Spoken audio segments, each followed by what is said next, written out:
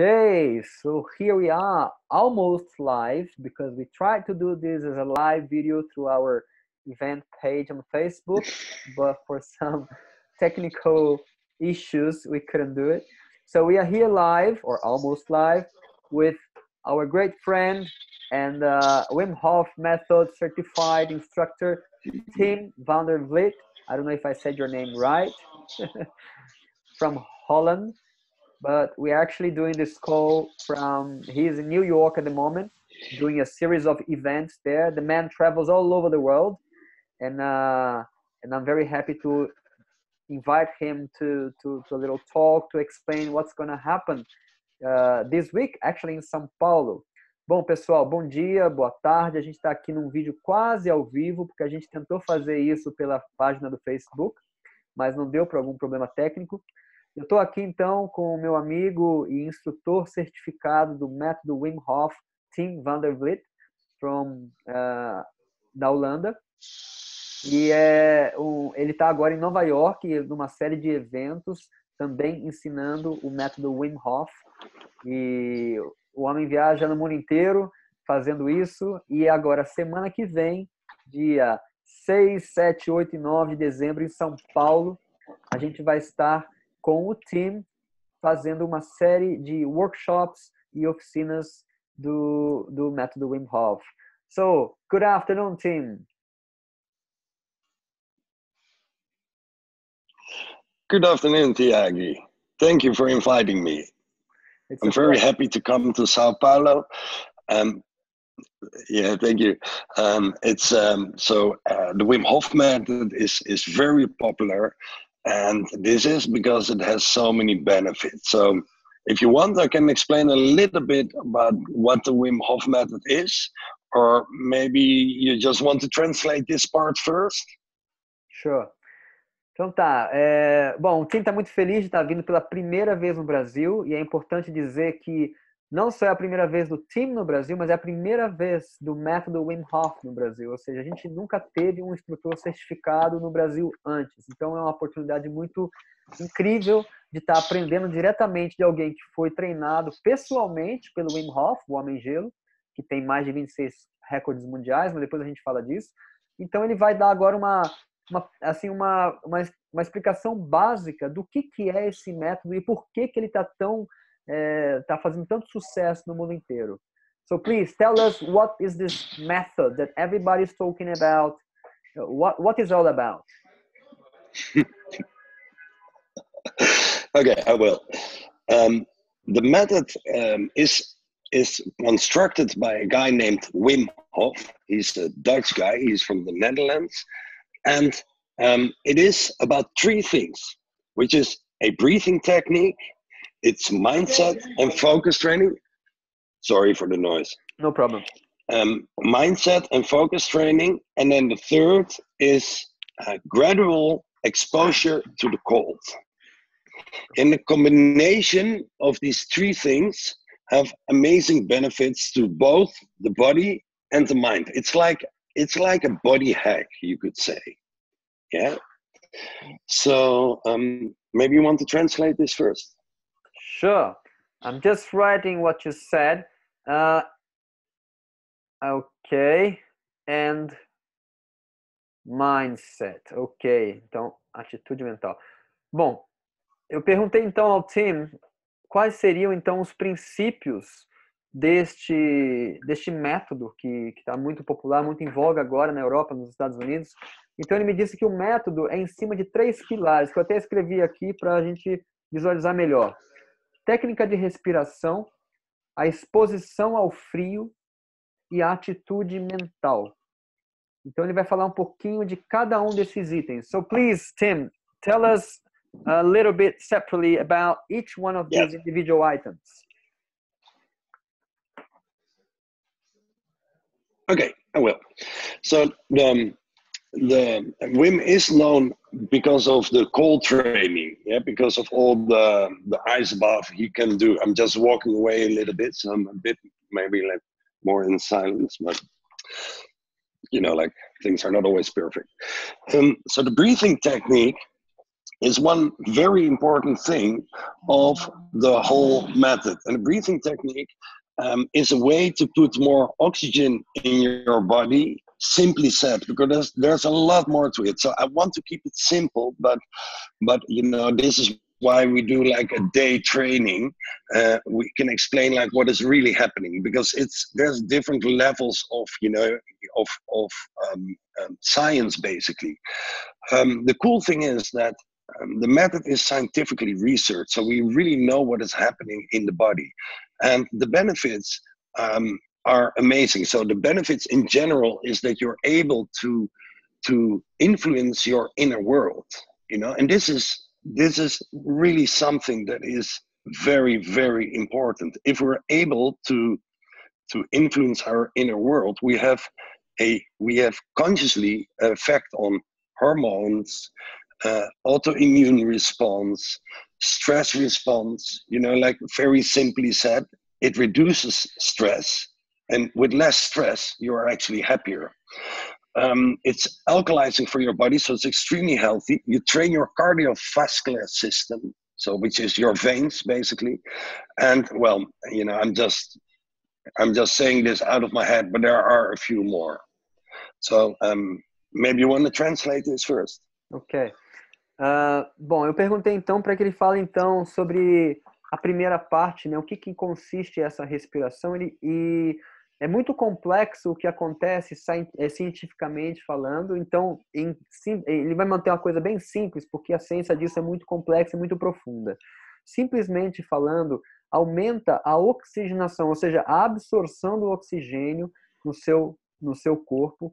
E uma vez que isso acontece, uma série de efeitos começam a ser desencadeados, como a alcalinização do seu corpo, também os níveis de estresse, ou seja, que também são controlados por hormônios no nosso corpo, reduzem drasticamente. E uma vez que você está menos reativo, ou seja, menos assim, numa condição de estresse, você consegue estar muito mais feliz, produzir muito mais coisas, né? Além disso, o método também, essa parte respiratória, ela através da respiração, a gente elimina muita toxina, uma vez que o oxigênio está sendo absorvido, mais oxigênio está sendo absorvido, uma vez que o corpo está se alcalinizando. Então, é tudo uma sequência de efeitos de uma prática, essa prática respiratória que esse método envolve. E eu também não falei, mas assim, o Wim Hof é esse esportista holandês que ficou conhecido como Homem-gelo por seu treinamento no frio, ou seja, ele tem assim pelo menos uns 26 recordes mundiais por ter assim estado em situações bem extremas, tipo subiu o Everest só de short sem camisa e ficou dentro de uma caixa de gelo por mais de 2 horas, ou seja, sem alterar a temperatura interna. Isso é uma outra coisa que o Tim falou. Uma vez que você consegue masterizar essa técnica, dominar essa técnica, você consegue dominar o seu mundo interno, ou seja, a produção hormonal, novamente, a redução dos hormônios que causam estresse, dos cortisóis, e por aí vai. Tem muito mais coisa cientificamente falando, mas ele está colocando só em termos simples. Okay, we're cool with the breathing technique, and then you mentioned also exposure to cold. Yeah.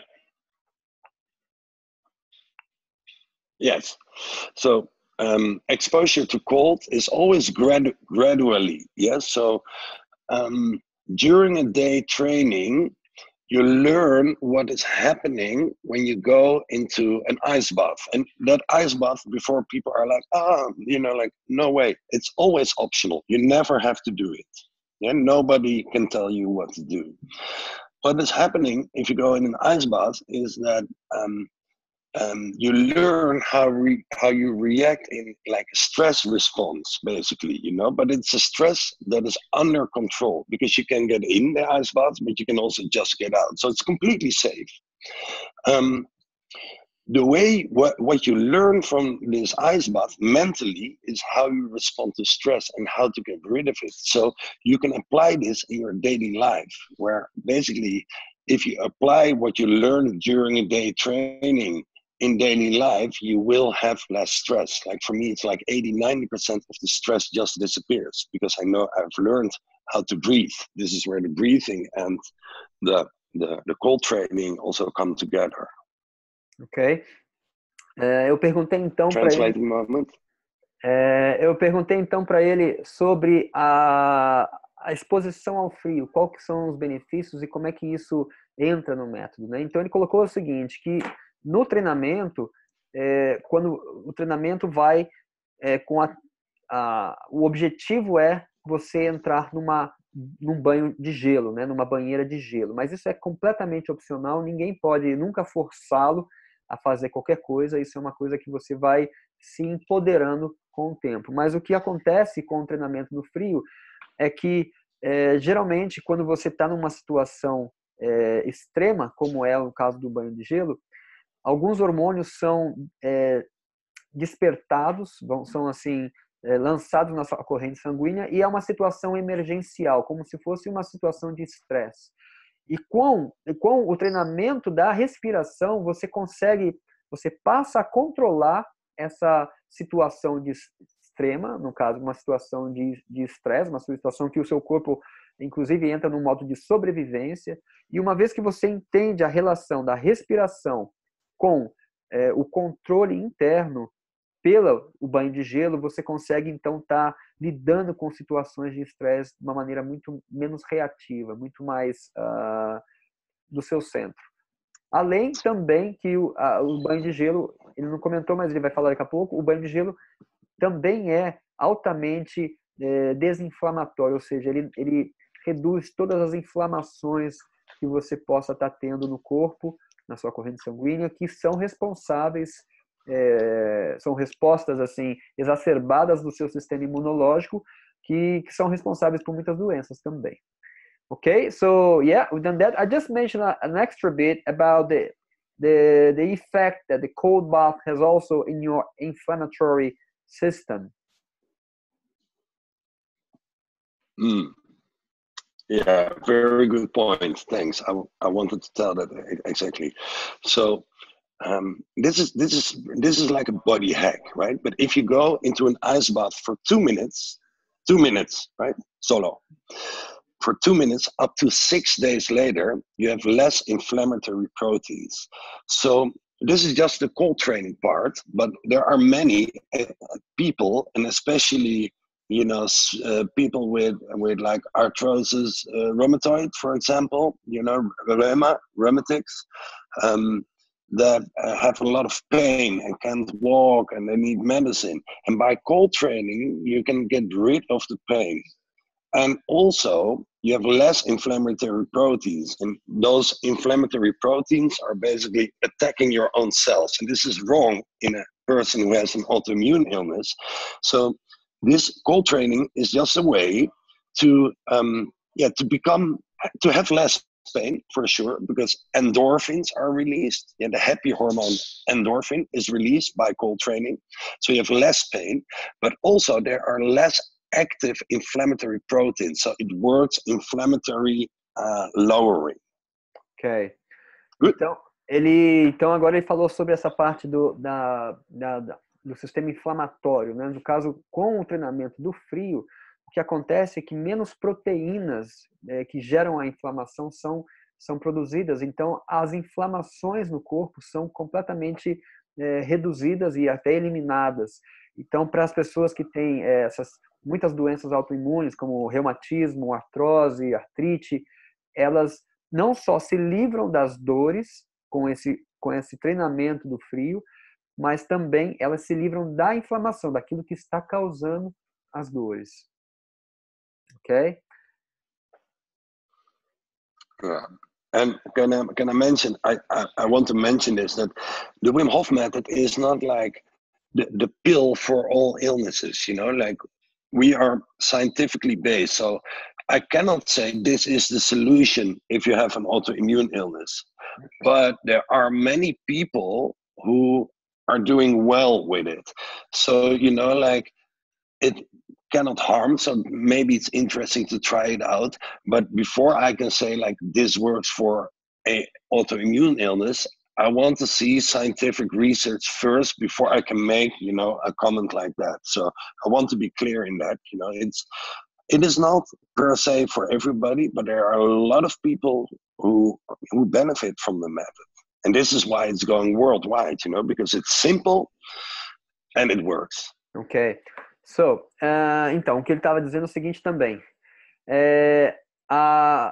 Um método está sendo estudado cientificamente pela comunidade médica e está se compreendendo muito o que esse método consegue causar no corpo. Então, esses efeitos de redução de inflamação, redução de estresse, alcalinização do corpo, são já provas científicas do que o método faz e como o método pode realmente beneficiar alguém. Agora, o que ele coloca também, que é importante dizer que não é uma pílula que serve para todos os tipos de doença autoimune, por exemplo. Então, já existem muitos casos relatados de melhora, né, com um método que as inflamações reduziram,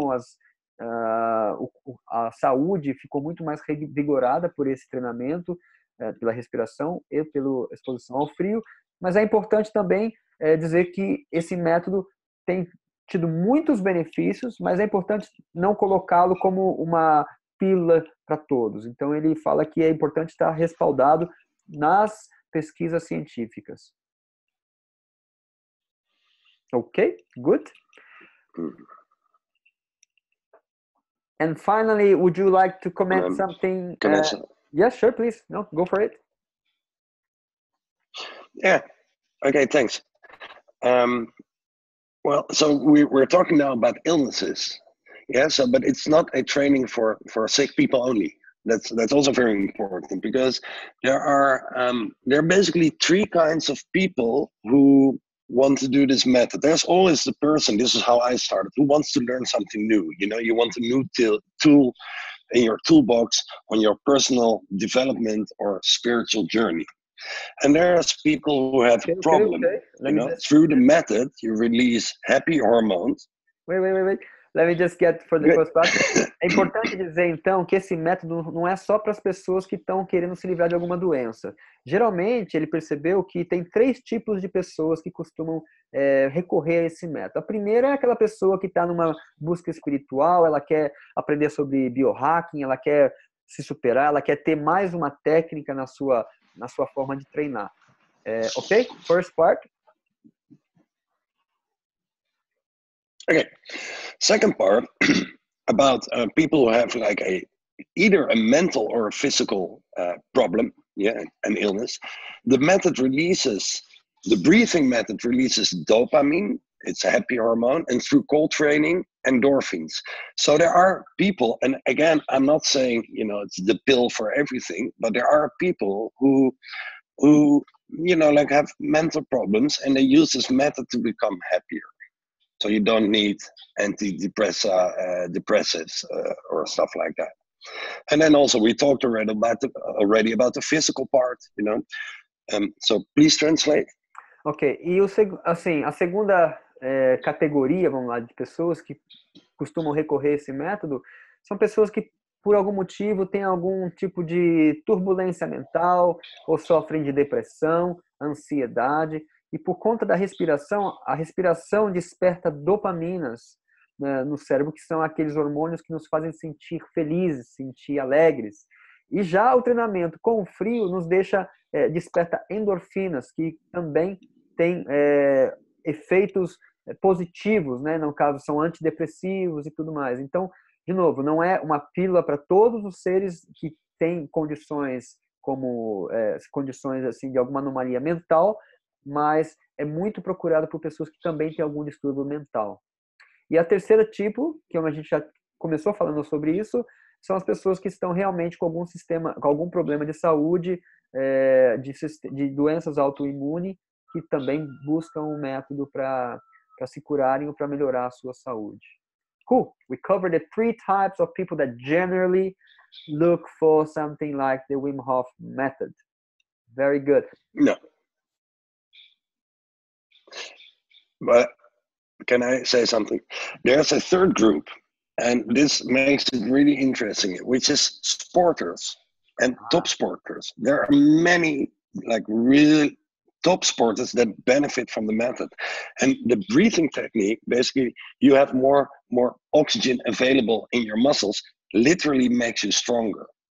And so, like, especially people in endurance sports, you know, if you're a runner and you learn this breathing technique, you will be able to run longer before you get lactic acid release, you know, muscle pain. And ice bath is a really good, an ice bath is a very good way if you have like trained hard to get rid of the crap out of your body. So that is the third group. Top sporters or sporters in general, they use this method to become even stronger. So that is really interesting, you know, that different groups of people actually benefit from the method. Ok, ele também comenta agora sobre uma outra categoria de pessoas que seriam os esportistas, pessoas que estão assim em treinamentos de alta performance, que tem no mundo já o próprio Wim Hof e o próprio Tim têm treinado esportistas que estão assim, maratonistas, pessoas assim que estão indo além dos seus limites, pessoas que praticam também CrossFit e outras modalidades mais, porque através da respiração, uma vez que você aprende a absorver mais oxigênio no seu organismo, você se torna mais forte, você se torna mais resiliente. E o treinamento com o frio também ajuda a você a eliminar as toxinas do corpo. Então, aquele efeito de cãibra, né, que é o excesso de ácido láctico no seu organismo, ele também é eliminado. Então, ou seja, pessoas das mais variadas, com as mais variadas necessidades podem se beneficiar desse método. Cool. Okay. Good. So would you say something about the last aspect of it, which would be like mental attitude or like mindset? What does that have all about? Yes.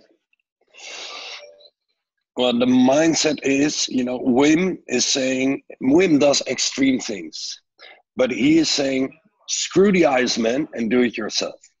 Yeah. So in other words, what I can do, you can do too. Okay. Yeah. So this is a general idea, and a general idea that you can do more than you think you can, and a lot more. And this is what people learn during a day, is that you are able to do a lot more than you think you can. And there's also physical exercises and more like training like that. But the mindset is generally that you're able to do more than you think you can. And this is what you're learning. And you don't have to believe that. You know, it's not like if you believe it, it's true. I will show you. Ok. Outro aspecto, né, que a atitude mental, o mindset, seria então que o próprio Wim Hof, ele faz coisas extremas, né? Como eu disse, ele nadou mais de 100 metros embaixo de uma crosta de gelo, ele ficou dentro de uma caixa de gelo por 2 horas, ou seja, mas ele diz, olha, esquece o que eu fiz, esquece o que eu posso fazer, mergulha na sua fisiologia e você vai perceber que você pode fazer muito mais que você imagina. E não é uma questão de crença, é uma questão de técnica, é uma questão de você se colocar nessa atitude, nesse mindset mesmo, que você pode, claro, com uma técnica, com essa instrução que o Tim está vendo nos oferecer, que você pode ser muito mais produtivo, que você pode eliminar situações de estresse na sua vida com muito mais facilidade que você imagina, dentro da sua área, é claro. Então, de novo, não é sobre copiar alguém ou tentar fazer como alguém faz, mas é encontrar a sua alta performance de acordo com a sua fisiologia. Cool. Yeah, can I say just one more thing? Sure. Okay, so you know, like everybody's speaking about the mind-body connection, right? So we know this mind-to-body effect. We can think ourselves ill, we can heal ourselves by thinking clean and stuff like that. But you know, the mind is, I mean, my mind is sometimes like that, you know. So what this method is basically about is you do the other way around, from body to mind. So by the breathing techniques, you release dopamine, and that stills your mind. It makes it more quiet, right? So this is like a body hack in a way. Instead of, starting here, you start here, and this will calm down. Excellent. So yeah, that's another thing that is, I feel that's extremely interesting. And then maybe the last thing is that Before you what go you there, learn during this training is that, so okay. Before you go there. Ok. Wait. O que é muito interessante que o Tim está dizendo agora é o seguinte, que está muito em voga essa coisa da mente sobre o corpo, né? A mente comandando o corpo. Então, ou seja, tenha pensamentos positivos, você vai ser uma pessoa mais feliz. Tenha pensamentos negativos, você vai ficar uma pessoa chateada, amargurada. Só que nem sempre, e ele cita o exemplo da própria mente dele, que nem sempre a mente está naquele estado zen que a gente gostaria. Então, às vezes, a mente está um pouco turbulenta. Então, quando a mente já está turbulenta, ela vai influenciar o corpo. Então, na verdade, isso é como se uma forma de você hackear o seu corpo, consequentemente a sua mente, começando com o corpo para influenciar a mente. Porque se a mente já está turbulenta, o efeito vai ser X no corpo. Agora, se o corpo, através de uma certa técnica, pode influenciar a mente, então isso é um aspecto muito, muito interessante que está à disposição de qualquer um. Apenas fazer e colher os resultados. Cool. Yeah, and then the last, or something else I would like to mention is that, we live in a world where we learn to push, right? To give something extra, and you don't feel good, but you do it anyway. And I believe this is why many people are in a burnout. Now, what this method is teaching you, that the other side of pushing, like fighting, basically tensing the muscles, is to surrender. And during this training, you learn the power of surrender, and it makes you 20 times stronger, not 20%, no, like 20 times stronger. And that is a very interesting thing that, well, I have learned, and many people in the world, will benefit from that. And that is like a mental training. Many people will benefit from that. Ok. Ponto muito interessante é que hoje em dia parece que está todo mundo querendo sempre fazer mais, sempre querer dar mais gás, tá mais assim numa postura quase que realmente de luta. E então assim a gente está geralmente mais tenso porque a gente acredita que a força, que a energia vem do tensionado, e você está assim se enrijecendo. E o que esse método vem ensinar aqui é exatamente o contrário. Quando você aprende a let go e ficar tranquilo, relaxar e se entregar, isso a gente aprende muito dentro de uma banheira de gelo, isso você faz você se tornar 10, 20 vezes mais forte. Não é 20% não, é 20 vezes. Ou seja, 200% mais forte, ou 2000% mais forte. Enfim, você aprende que você fluir é muito mais potente do que você resistir. Cool. Yeah. Excellent. Kind of understand what you say. Excellent. It must be your Spanish training, I suppose. Yeah, exactly. Yeah. Very nice. So do you have any more questions? Yeah, do you have any parting words that you would like to say to the Brazilian crowd that's going to be attending to your workshop that's going to be on the 6th, 7th, 8th, and 9th of December in São Paulo?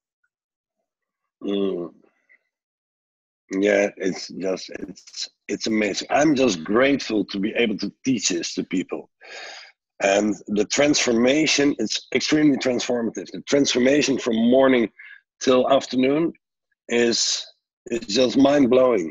Like people change, you can change in one day. Absolutely. And this technique is it's amazing.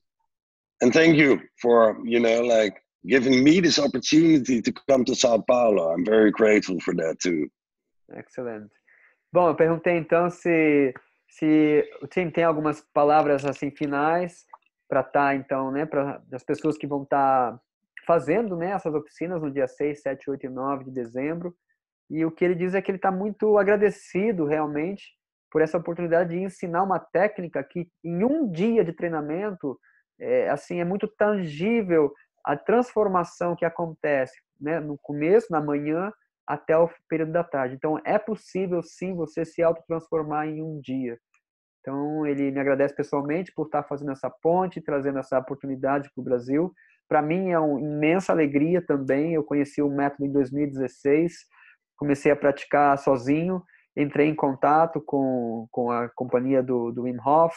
Eles foram extremamente gentis comigo. Eu comecei, então, desde então, a expressar minha gratidão através de vídeos que eu comecei a gravar na internet e vlogs e, enfim, comecei a convidar as pessoas aqui a vir a treinarem aqui no nosso sítio, no sul de Minas. E isso tem sido, né, muito benefício para a minha vida pessoal e para as pessoas que também estão entrando em contato com essa oficina. Então, a gente deixa aqui de novo o convite, pela primeira vez no Brasil, imperdível, Tim Van der Vliet, estreitamente from Holanda, na verdade, Nova York, all over the place, pelo mundo todo. O homem é um nômade viajante aí, trazendo essa mensagem de saúde, de plenitude, de paz, de centramento e de alta performance, enfim, de tudo de bom que a vida pode nos oferecer. Eu quero finalizar, então, agradecer ao Tim. Thank you very much for joining us today. And I'm really, really glad to have you on as well. And I'm sure we're going to have a great time in São Paulo. And for the lucky ones who will be coming, I'm sure they will benefit extremely. And it's a life benefit. It's not just like a weekend benefit, it's a life benefit. And I can say that from my own personal journey, that it has how much benefit I've been harvesting from my own self and my family, because now my kids also practice, né? Então, eu estou dizendo que it's so cool. Eu estou muito agradecido por essa oportunidade, as pessoas que vão estar vindo agora, fazendo esses workshops. É um benefício não só de um final de semana, mas é um benefício da vida toda, assim, né? Eu estou dizendo que a mim tem me beneficiado muito pessoalmente, tem um histórico de problemas respiratórios e tudo mais, e hoje também a minha família, que também pratica. Today, in fact, I taught my 11-year-old how to do the breathing because he was feeling a bit fluish. And I said, come on, sit down here with me and let's do this. And after that, he was feeling super energized. I'm good now, I'm healthy again. Hoje eu ensinei o meu filho de 11 anos e ele aprendeu, ele estava meio gripado e ficou bom na hora, ficou super energizado. Yes, bring it on. Yeah, this is a very simple way of, like if you feel like you have the flu, but you have to work hard, 4 rounds of breathing actually give you energy and you're okay again, so it works that simple. And I also would like to say to the people that are listening, if you have a question, or maybe a worry, or you're not sure if it's for you, because there are some contraindicators, if you have extreme cardiovascular illness, better not do it. If you're pregnant, then better not do it. If you have epilepsy, better not do it. So there are some contraindicators. So I'm just opening the gate to people. If they have questions, just reply on this video, and then we get back to you, through a video or maybe in text. And you can just write in Portuguese, because on Facebook there's this translate button, and then I can answer in English, and then you can translate it. So it's very simple these days. Excellent. Então, ele também deixa claro para as pessoas que tiverem alguma dúvida, alguma ressalva, se o método é para você, porque sim, existem algumas contraindicações, e seria então para as pessoas que sofrem de problemas cardiovasculares, no caso, problemas de coração, pressão alta, também pessoas que tenham tendência à epilepsia, ok? E também as pessoas que tenham a síndrome de Raynaud, que é uma síndrome que deixa os seus dedos brancos, ou a extremidade branca, mas isso só no segundo grau, ou seja, é um caso raro da síndrome de Raynaud, que essas pessoas, então, é melhor, o método não é tão adequado para elas. Mas qualquer dúvida, entra em contato, a gente vai estar deixando esse vídeo agora vai para a página do evento, então a gente pode já estar interagindo dentro da página do evento, ok? Então você tem alguma dúvida, tem alguma pergunta para o Tim, pode escrever em português mesmo, que o próprio Facebook já traduz, e ele já vai estar ali tirando qualquer dúvida que possa ter sobre qualquer questão que você tenha. Wonderful, Tim. So thanks a lot for your time. I know you're a very busy man, so I will be very happy to host you here next week, and we'll hope to. Well, anyway, we'll see you soon. Yeah, man. Thank you so much, and see you in a few days' time, like 5 days' time. So I'm really looking forward. Thank you. Excellent. Take care. Namaste. And Brazil awaits for your presence. Namaste. Namaste. Obrigado. Muito bom. Vai praticando o seu português. Okay. Bye. Okay. Bye-bye.